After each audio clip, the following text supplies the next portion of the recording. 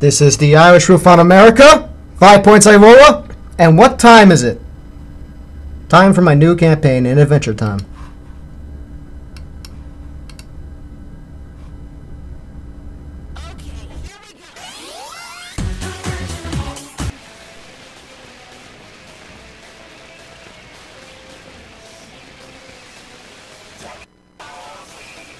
We are experiencing technical difficulties.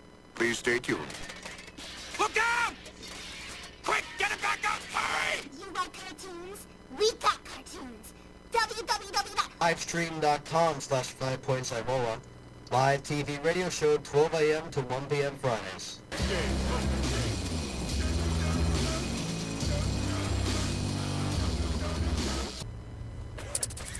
I'm so fired. I'm bad, and that's good.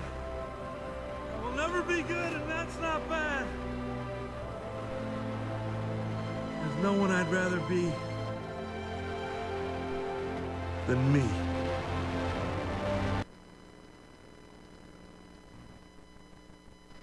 Okay, so yeah, that's what's going on. That's my new ad campaign. Maybe I'll add some clips to it, but I like it. It's good. Now, unfortunately, last session, as previously stated, we experienced some, what would you call them, technical difficulties, and you could not hear the intro or even the Google toilet thing. So, right now, we're going to play the Pokemon for you once more, so you finally get to hear it.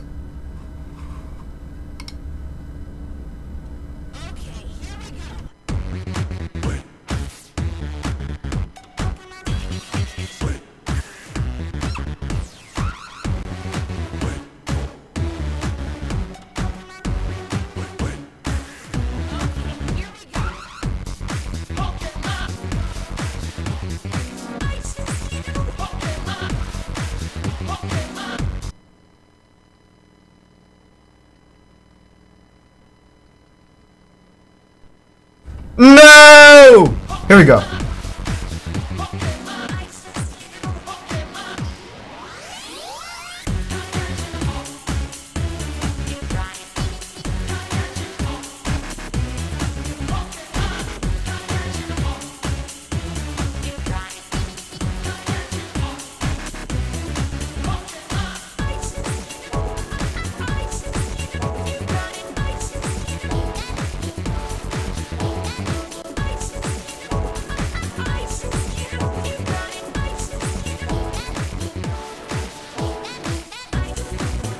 Pokemon. Pokemon. Pokemon. Pokemon. Pokemon.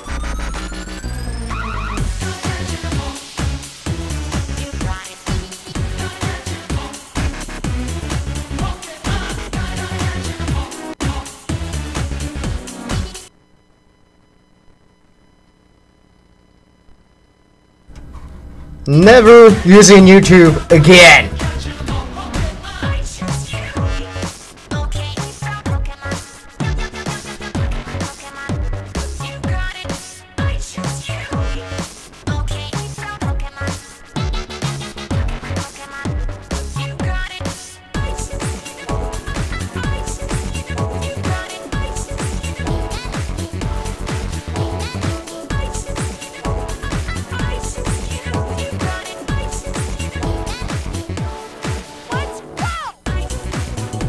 Pokemon. Pokemon. Pokemon. Pokemon. Pokemon.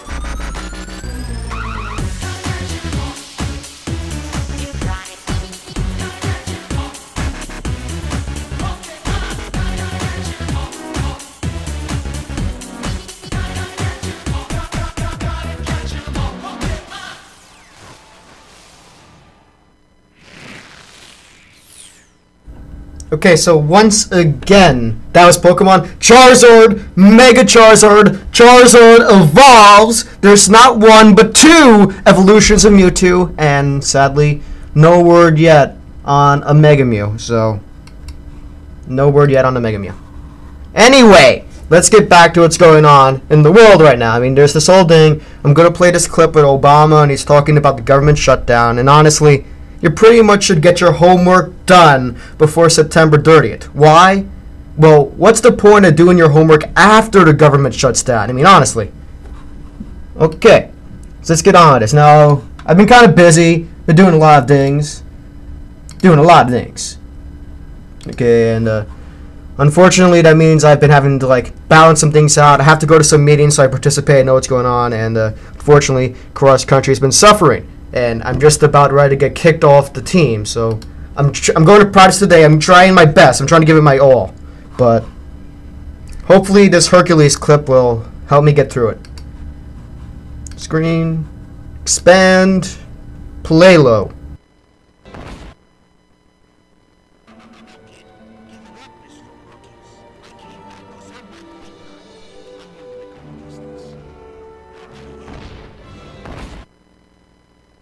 Gonna do this. Gonna do cross country. I gotta do this. Gotta do this, man. Ready to go to some sides. Once the government shuts down, I'm pretty much going to need to run as much as I possibly can. So I gotta get the experience. The government's shutting down. That was my radio advertisement. That I don't need it anymore. Maybe I'll play it later. Okay. Google. What's going on with Google? Because last time, there's this whole thing with Google that you didn't get to see. I'm going to save that a little bit longer. And finally, I'm going to talk about the Big Bang Theory. That's right. I saw it. And not only that, I got a recording. And somebody's waving outside. Hold on one second. See the person out there? Hi. Okay, back to the radio show. Okay, this is the Big Bang Theory. Bazinga. I finally talking about it on my radio show. Let's go. Where's the play button? Where's the play button? Okay, I don't know how to exit now. Bang. No! This is so confusing. Oh, here it is, okay. Play! Play! Play! How would I go first? Well, I don't want to know how many underpants you own. If I base on the floor of your bedroom, I'd say it's 1,000. Here's something people do not know about me. When I first moved out to LA, I did a topless scene in a low-budget horror movie about a killer gorilla. After I did, I felt so ashamed. Thankfully, that film never came out. I've seen that. Serial atheist. Howard found it online the day we met. That was literally the moment you walked out the door. But I see the type of personal revelations you're going for. Okay, here's one I thought I'd take to the grave. A while back, YouTube changed its user interface from a star-based rating system to a thumbs-up rating system. I tell people I'm okay with it, but I'm really not.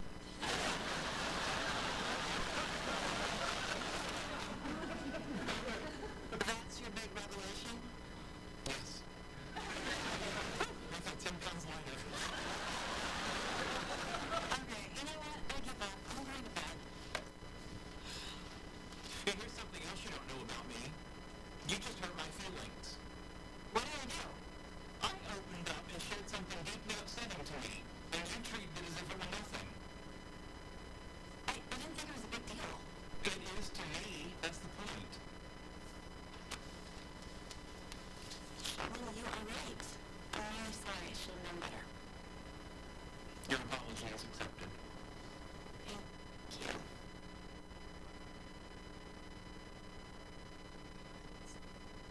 I learned something new today. You can't play DVDs and record it, you know? Just doesn't work that way. But yes, Sheldon, he talked about YouTube! YouTube! He is disapproving YouTube with all the channel changes. It got 5 stars and now it's a like. Now, there's no more friends on YouTube. Seriously, do you have a friend on YouTube? No! You're lucky if you can call him a contact. It's all subscribers. Sheldon does not approve of YouTube. And to blame, I'd say Google. Google with all their nonsense and their hierarchical. I mean, Google is supposed to be your friend. Google helps you out. It's making the search easier. But right now, I got another article for you about this. Is Google making you stupid? This is a thing I found in one of my classes, Communication New Media. And let me just read this aloud.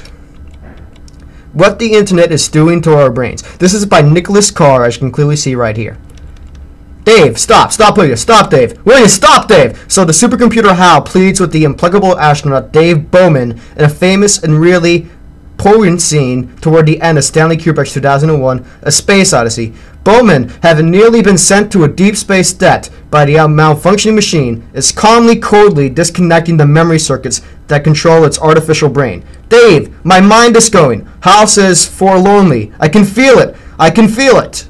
I can feel it too. Over the past few years, I have had an uncomfortable sense that someone or something has been tinkering with my brain, remapping my neural circuitry, reprogramming the memory. My mind isn't going, so as far as I can tell, but it's changing. I'm not thinking the way I used to think. I can feel most strongly when I'm reading. Immersing myself into a book or a lengthy article used to be easy. My mind would get caught up in the narrative or the turns of the argument, and I'd spend hours strolling through long stretches of prose.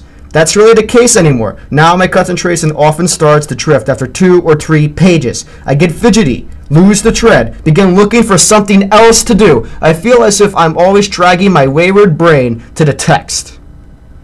The deep reading that used to come naturally has become a struggle. I think I know what's going on. For more than a decade now, I've been spending a lot of time online, searching and surfing, sometimes adding to the great databases of the internet. The web had been a godsend to me as a writer. Research that once required days and lacks of the periodic norms of libraries can now be done in minutes. A few Google searches, some quick clicks on hyperlinks, and I've got the telltale fact, or pity quotes, I was after. Even when I'm not working, I'm as likely as not to be foraging in the web's information's readings and writing emails, scanning headlines and blog posts. Watching videos and listening to podcasts, or just tripping from link to link. For me, as for others, the net's becoming a universal medium, the conduct for most of the information that flows to my eyes and ears and into my mind. The advantages of having immediate access to such an incredibly rich source of information are many, and they've been widely described and duly applied. The perfect recall of silicon memory. Okay, I'm tired of reading this. This shows how Google, how our reading online is affecting our brains, and why my dad always thinks I'm a zombie. That's right, my dad sometimes thinks I'm a zombie, I'm an idiot. I forget to bring the laundry upstairs. I'm like, what's wrong with you, you zombie? So yeah, you can blame too much TV and internet for that. It's reprogramming our brains, man. They actually are turning us into zombies. All right, back to Google. The most interesting video, funniest video on Google I've ever seen. This is the Google toilet. I played it last week, but you didn't hear it. All you did was saw some really weird things. So here we go. I will cut it out early because of, something. How'd you know that I liked Indian food? Oh, yeah. Google. We know what you're searching for. You do? Well, this isn't what it looks like. We know what you're writing in your emails. What? No, this is private stuff here. Hey, Dad, I need to borrow some money for, medicine and, And with Google Voice, we now know every word you say to your friends and family. What? Seriously? Why?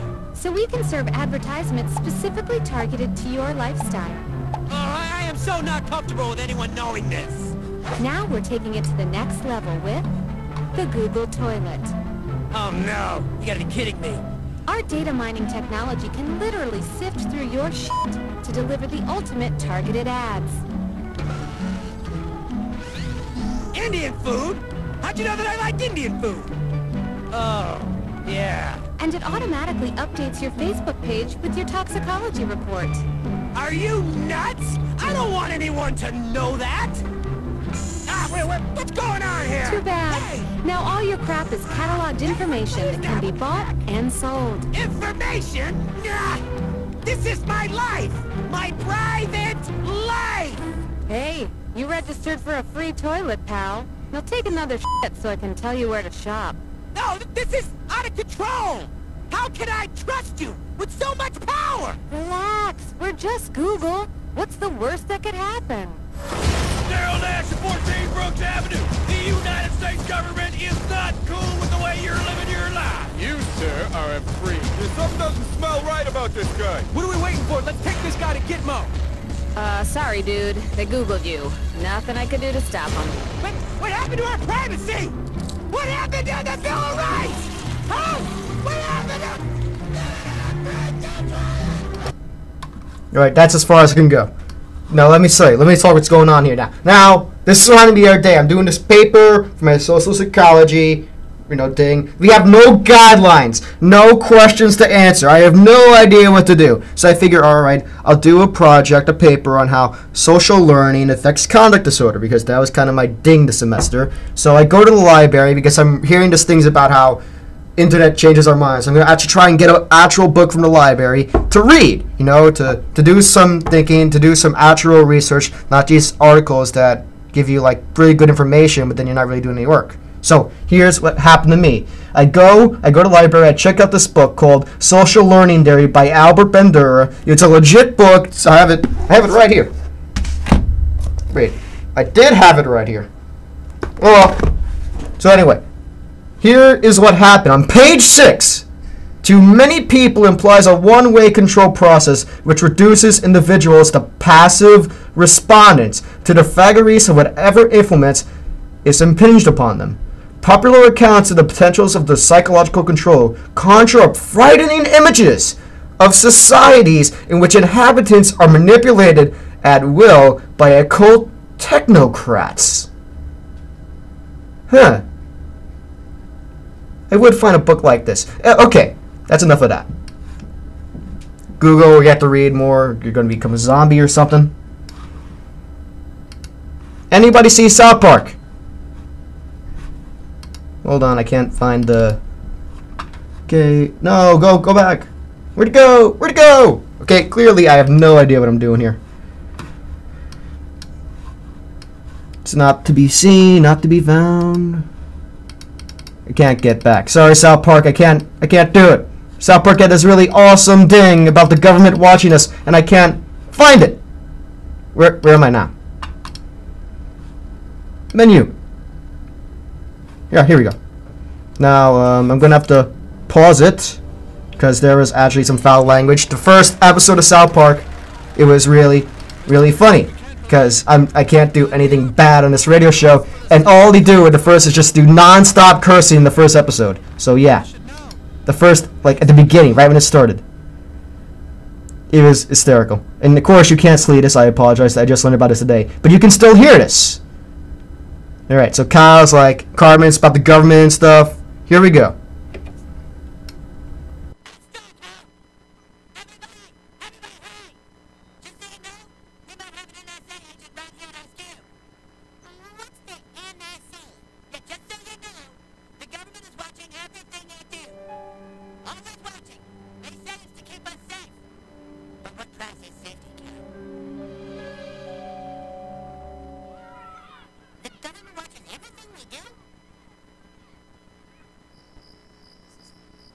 Cartman's praying to the government. I mean, Butters. Butters is praying to the government. It's hysterical. Hey, government. It's me, Butters. I just want to say, thanks for watching over me and doing everything you do. And please watch over Mommy and Daddy and my friends Stan and Kyle, Craig, Token, and even old Little Cook. I know he can be a menace sometimes, but please watch over him too. Good night, government.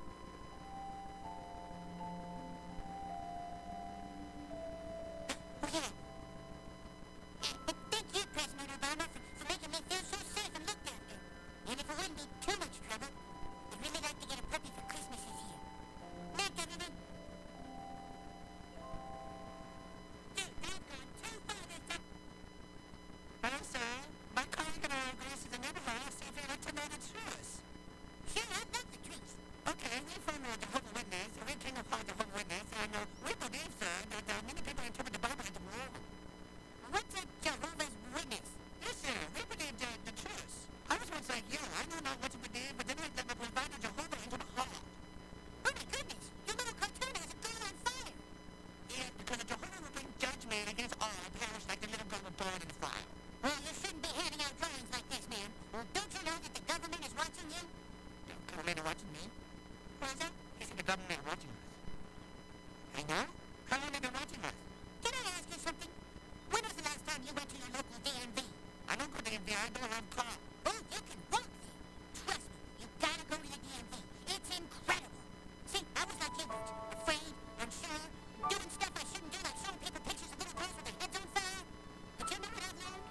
That just going to the DMV and letting go of all my wrongdoings filled me with a joy I felt nowhere else. Would you like to read some DMV literature? This will tell you most of what you need to know about the DMV. But just go. Everyone there is really nice. Your government is watching you, and your government wants you to be happy. Have a nice day.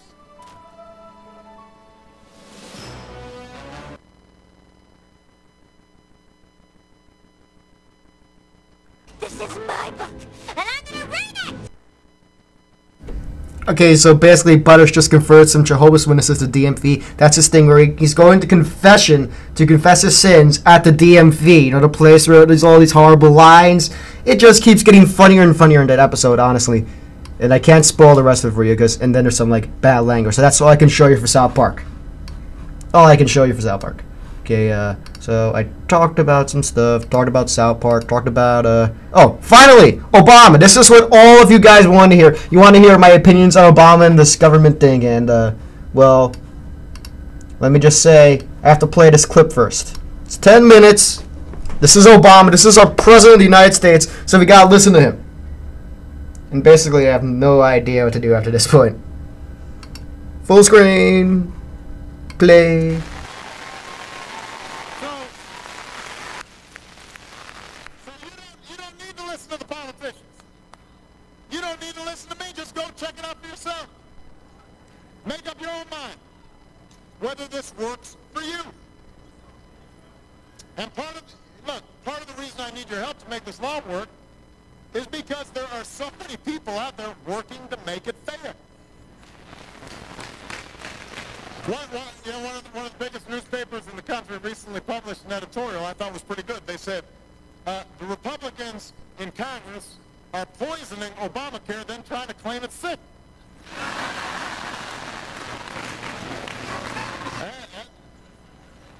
That's exactly what's been happening. I mean, they have tried to put up every conceivable roadblock. They cut funding for efforts to educate people about what's in the law. Some of them said, if their constituents call them, we won't even try to explain to them what's in the law. They actually opened up an investigation into people who try to help churches and charities understand how to help people sign up for the law. Some of the Tea Party's biggest donors, some of the wealthiest men in America, are funding a cynical ad campaign trying to convince young people not to buy health care at all. I mean, think about it. These are billionaires several times over. You know they've got good health care. But they are actually spending money on television trying to convince young people that if you've got the choice between getting affordable health care or going without health care, you should choose not having any health care. Now, do you think if you get sick or you get hurt, and you get stuck with a massive bill, these same folks, they're going to help you out? Or are they going to pay for your health care? It is interesting, though, how over the last couple of years, the Republican Party has just spun itself up around this issue. And the fact is, the Republicans' biggest fear at this point is not that Affordable Care Act will fail. What they're worried about is it's going to succeed.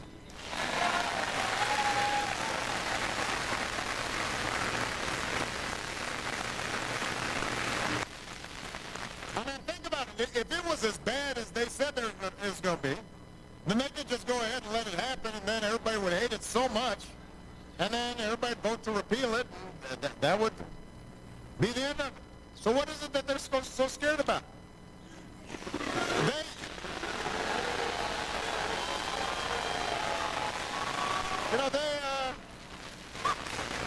have made such a big political issue out of this, trying to scare everybody, with lies about death panels, killing Granny.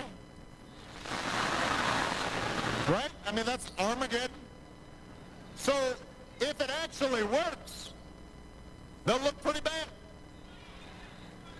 If it actually works, that will mean that everything they were saying really wasn't true and they were just playing politics.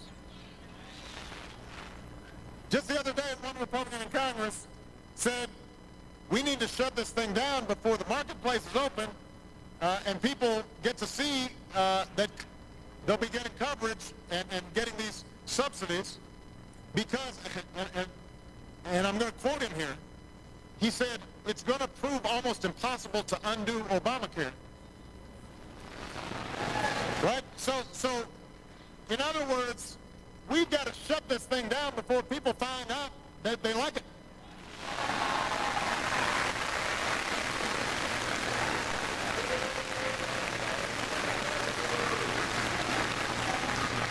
That's a strange argument. Don't you think that's a strange argument? And the closer we get, the more desperate they get. I mean, over the last few weeks, the rhetoric has just been cranked up to a place I've never seen before. One congressman said that Obamacare is the most dangerous piece of legislation ever passed. Ever in the history of America, this is the most dangerous piece of legislation.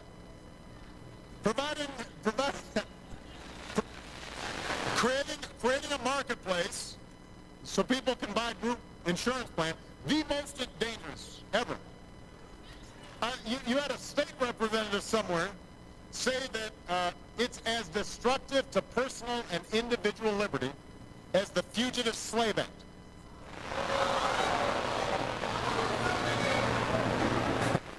Think about that.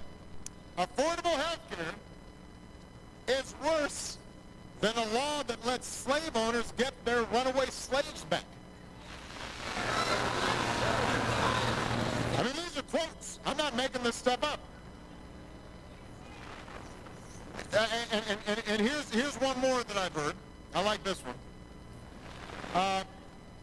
We have to, and I'm quoting here, we have to repeal this failure before it literally kills women, kills children, kills senior citizens. Now, I have to say that one was from 6 months ago. I just want to point out we still have women, we still have children, we still have senior citizens. Oh, hold on, we got an incoming caller. Hello? Hello, I'd like to speak to the Wolfhound, please. This is he. Wolfhound. On Turner Classic Pictures, the cable television channel which shows classic movies, they've been showing